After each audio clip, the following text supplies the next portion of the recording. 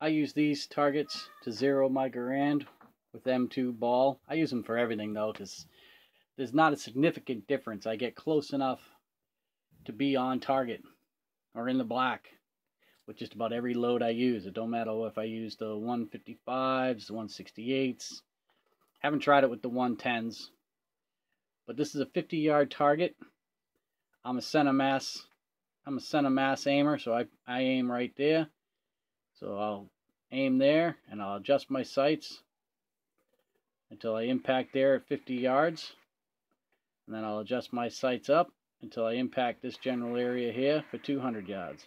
I don't shoot more than 200 yards with the Garand, so it's not important to go any further for this target. And it's pretty close. I mean, if I adjust the rear aperture elevation knob to the markings, if I calibrate the drum, it comes pretty damn, I'm in that area every time. So it works pretty good, and the drum works pretty good. I don't bother really calibrating my drums because I can't see the marks to make it worth it. So I just try to remember everything or write it on a piece of paper and stick it in the butt trap. I actually hang luggage tags off my swing swivels with the zero information ammo I use in any particular rifle. Works well for me. But like I said, the numbers are very difficult to see. Let's see if I can't get it to focus on here.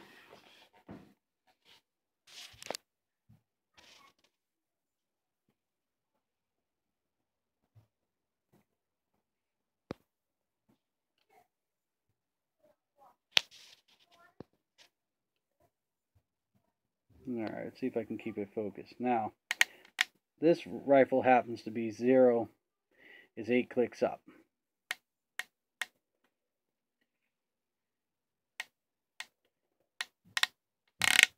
Right? 1, 2, 3, 4, 5, 6, 7, 8.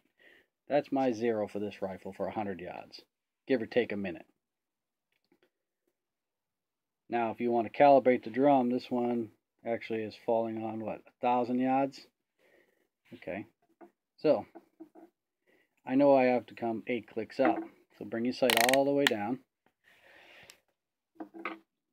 You loosen this screw.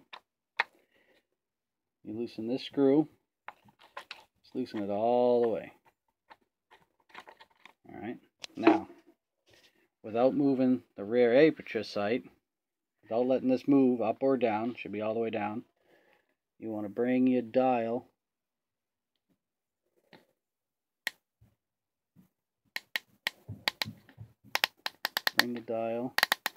all the way around. Okay.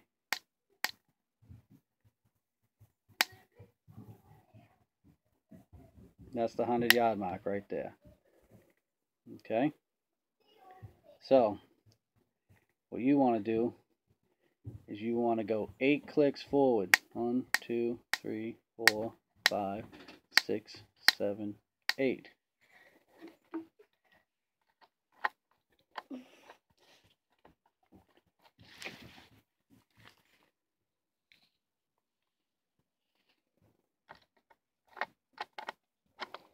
You want to tighten the screw.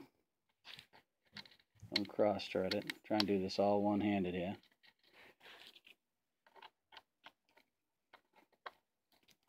Tighten the screw. Now it should 1, 2, 3, 4, 5, 6, 7, 8. Should be right on the mark.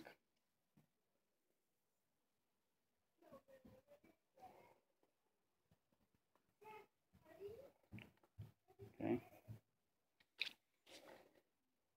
Now, if you come up 2 clicks, 1, 2, you'll be on the 200. 1, 2, 3, you're on the 300. 1, 2, 3, 4, 400. 1, 2, 3, 4, 500.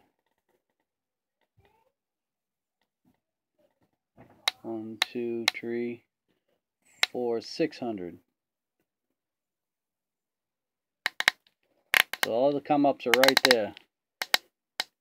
And my sight's now set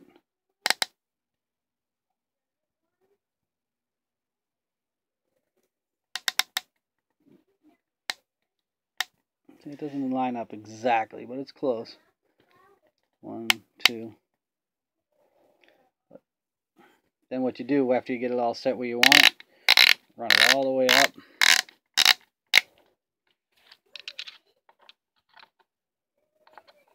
Tighten that screw. Don't be afraid of it. Give it a good snug, because you don't want it to come loose on you while you're at a match, because that's when it comes loose.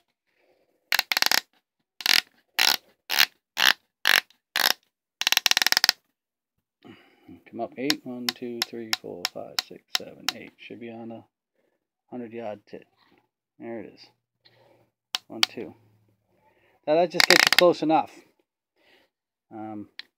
Everybody's different. I mean, 10 clicks up on one rifle might be too high or too low for someone else shooting your rifle. Because basically it just positions your eye behind the sight, not so much mechanically on the gun. So windage is the same thing. I use this target for windage, and I like to adjust my front sight to the. I mean, I don't care how far over it goes. I like having a 0 setting back here versus being way left or right. I'm fortunate enough, most of my rifles are pretty centered, both front. This one's off to the right just a little bit. But I'm fortunate enough that most of my front sight's 0 with very little movement. And I get 0, no windage, pretty close to the center on the rear and the front. But it all changes once you change ammo, you change light. But it's rough enough and good enough. I hope that helps.